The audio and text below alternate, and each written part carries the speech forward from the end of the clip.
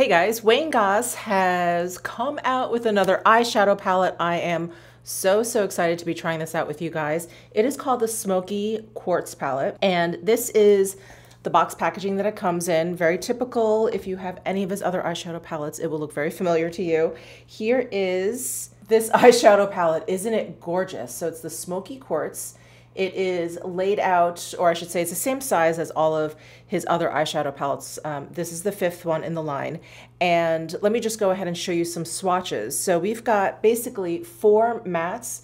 We have one that's like a light satin, and then we have one that is a very shimmery kind of top coat. So I just swatched from left to right, top to bottom. Really gorgeous. And when I first heard the name of this Smoky Quartz, I thought, or I immediately assumed it was going to be very cool toned. I guess when I hear the word smoky, I think it's just going to be grays and blacks. And I thought, okay, this will be really interesting.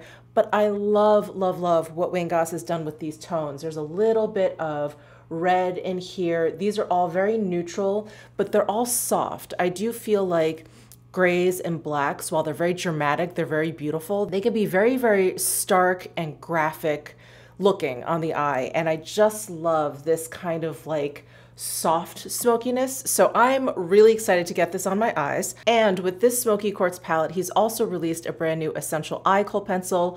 You guys know how much I love these eye kohl pencils. I think they wear beautifully. They smudge out, they stay put, they set down for me.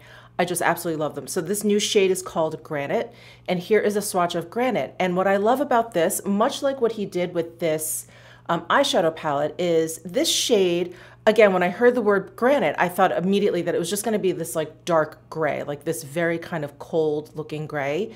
But if you look at this swatch, it looks like a really cool tone brown. Like there's just a hint of warmth to it. I feel like it makes this shade a little bit more sultry versus cold looking, and I just think it's going to be a lot easier to wear than something that's just like a dark gray. So again, really excited to try this out with you guys. Okay, so before we get into the demo, let's just go ahead and hold up this new Smoky Quartz palette next to Wayne's previously released palette. So the first one he released is the Imperial Topaz, and here I have it on the left. The new Smoky Quartz is on the right. And you can see that while a lot of the shades in the Imperial Topaz are neutral, the overall palette is a little bit warmer in tone, especially the bottom 2 shades on the left. Actually, all of the bottom shades are a little bit warmer. And then we've got that black matte shade in there that really can dramatize an eye look, if you will. So the Smoky Quartz is there's less of a range in the shade, and I feel like they're a little bit more neutral than the Imperial Topaz. The next one he released was Pearl Moonstone. I think I'm doing these in the right order. Yeah, I think Pearl Moonstone was the next one. Now this is an incredibly cool toned palette, and I think this was such like the perfect release after Imperial Topaz. It's just dramatic in a completely different way, but it's got that beautiful like satin baby pink in the upper left-hand corner, which just lightens and brightens the entire palette up. But you can see, of course, that it is a much cooler eyeshadow palette versus the Smoky Quartz. Next we have Pearl, and Pearl, I believe when Wayne released this one is really kind of like a bridal eyeshadow palette. So again, we've got a beautiful pink in there, which always kind of softens up any palette, softens up any kind of eyeshadow look. And then all of the shades are really soft, like the shade in the upper left-hand corner. It's a little bit more of a light nude, light flesh toned shade versus the one in the Smoky Quartz, which is going to be a little bit brighter. And the Smoky Quartz, compared to this Pearl palette, is much more neutral. I think in the Pearl palette, we have a few cooler tones, and then we have a few warmer tones. So it kind of dances around being neutral, but it's not quite as neutral as the Smoky Quartz. And then the last eyeshadow palette that Wayne released is Tourmaline. And up until this point, Tourmaline was my favorite. Now, I'm not sure, I don't know if Smoky Quartz is going to take over, but I loved the shades in this palette. I really loved that light, kind of, you know, again, we have like a pinky kind of tone in here, but it's a little bit more peachy. It's a little bit warmer than the pinks in the other palettes. And then we have a lot of like red wine toned colors, which are just gorgeous, especially when you pair it with like a beautiful taupe like we have in the top row. But anyway, this palette compared to the Smoky Quartz, I feel like is a little bit more dramatic. We have that kind of blackened wine shade in the upper right-hand corner of the tourmaline palette. And then the kind of metallic shimmery shade in there is this like gold. So I just find this to be a little bit more dramatic. There's obviously a few more red based shades in here. And again, the Smoky Quartz is a little bit more neutral. But when I take a look at these two palettes and knowing that tourmaline was my favorite up until this point, I really feel like the Smoky Quartz could take the place of that, only because it seems a little bit more everyday and a little bit easier to wear. So anyway, I'm really excited to get this on my eyes. Let's go ahead and get started. I have all of my other makeup down aside from eyeshadow. So I'm gonna start with my BK Beauty A503 brush. I'm gonna go into this matte shade here, and I'm going to start on the outer corner and just bring it through my socket line there. Okay, there is that light taupe matte shade down. Where do I go from here? I think I'm gonna go with this matte shade now and just sort of start to build up some dimension. So I'm gonna use the A502 brush from BK Beauty and focus that right at the outer edge there. That's where I want it to look the darkest and the deepest. Next, I'm going to take my big Chikuhodo eyeshadow brush here. It's like a big, fluffy, flat shader brush. And I'm going to go into this gorgeous taupey satin shade in the upper right-hand corner and brush this all over my lid. And I'm trying to do a light application of this. I don't know if this brush is the right one. I'm actually going to go back to this A503 brush from BK Beauty and work this shadow out.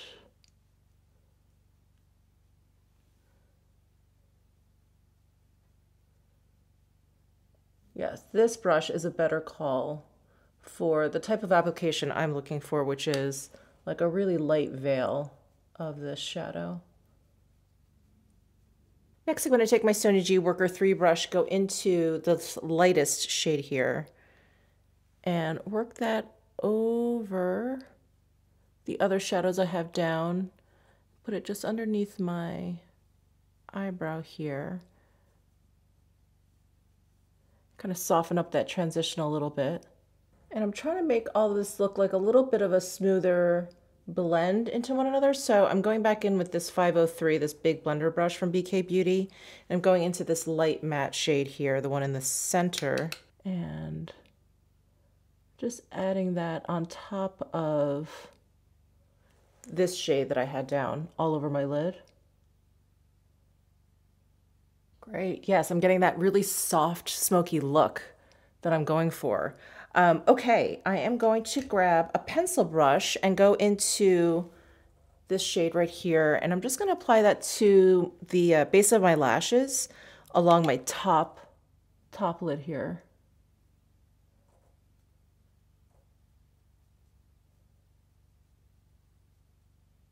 So I think if I wanted just a really soft, smoky, daytime, office appropriate, I would stop right here. But I'm going to go ahead and apply some of this top coat shimmer. I think immediately you can go from like daytime to like an evening look. So I'm just going to use my finger, pick up some product and just tap it all over my lid here. Ooh, so pretty. Look how bright that is. I fat fingered it. Yeah, I got my first finger down there. So this is not actual fallout. This is me being very clumsy. Okay, so there is the top coat down. Oh, I do see a little bit of fallout here. Yeah, so there is a little bit of fallout with this shadow, at least my experience using it right now. Okay, and last but not least, I'm gonna go in with the new Granite eyeliner, and I'm going to apply it my top waterline and my lower waterline. Do you see how easy it glides onto my waterline? So because this eyeliner is a kohl pencil versus like a gel pencil, it's one of those pencils that just smokes out really beautifully. You can apply it and then like brush it out with like a kind of like a dense smudger kind of brush, or you can pick up some product straight from the pencil with the brush and kind of work it into your lash line and smoke it out easily that way. So I'm gonna try that right now, even though I feel like a really nice kind of like smoky look, but if we just wanted to make it just a teensy bit more dramatic, we can go in with the pencil and kind of smoke out. So I'm gonna use the Sonyoji Smudger 1 brush, and I'm gonna pick up products straight from the pencil here. I'm just gonna brush it back and forth along the side of the pencil. And you can see that I picked up a decent amount of product. And I'm going to kind of apply it to the outer 2/3 of my eye.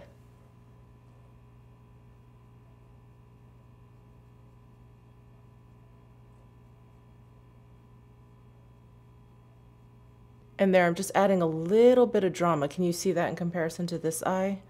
I'm going to do a little bit more. So I have this nice kind of like smokiness right here at the outer corner there. Ooh, I love that. So just a little bit more drama on this side. I'm gonna even it out and apply some over here. All right, so there is the granite pencil applied with the Smudger 1 brush. And I just gave myself like a nice kind of blown out thick, but kind of blown out line. And I think it just adds to the smokiness. It's so pretty. All right, I'm just gonna finish off my eye look with a little bit of mascara and I'll be right back. All right, so here is my final look, and I'm sitting here trying to decide whether or not I like this more than the tourmaline palette. I think it's too early to tell, but I really love like this whole neutral family up here. I can imagine me going in and just using these 3 shades up at the top to do like a complete look, and then these 3 shades down at the bottom to just amp it up a little bit, make it a little bit more dramatic, make it a little bit more smoky, add a little bit of glamour to it. But so far I'm really enjoying this color story. Yeah, I'll have to get back to you on whether or not this is my favorite now or if it's still the tourmaline. I have to use it for a little bit longer. Anyway, let me know your thoughts down below in the comments section. I will have all of the makeup that I have on down below in my description box if you're interested. And give this video a thumbs up if you enjoyed it. Subscribe down below if you haven't already, and I will see you in my next video.